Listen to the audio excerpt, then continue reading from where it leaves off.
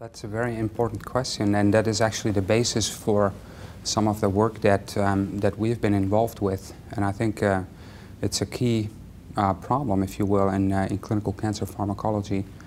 I think the primary site for cancer drugs to undergo metabolism is the liver, as it is for drugs in any other therapeutic class.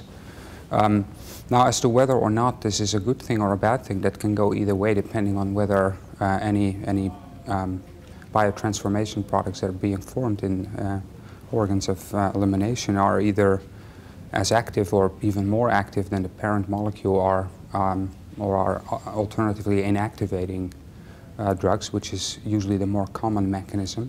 We do know of certain drugs that are intentionally being administered to patients in an inactive form and require to be bioactivated through metabolism. That's an uncommon scenario, though. In most cases, drugs undergo metabolism and then subsequently lose efficacy. And so the rate and the extent to which drugs undergo metabolism certainly can influence responsiveness.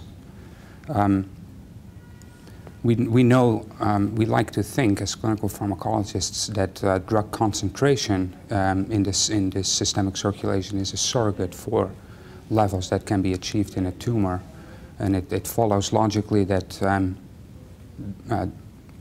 excessive extent of metabolism reduces concentrations of an active ingredient of a therapy and thereby can lose effectiveness. This is an issue that shows a high degree of intra-individual variation. We are studying the causes for this intra-individual variation, and there's a number of approaches available to determine one's metabolic state, and as such perhaps target a drug dose that would be more or less appropriate for an individual patient.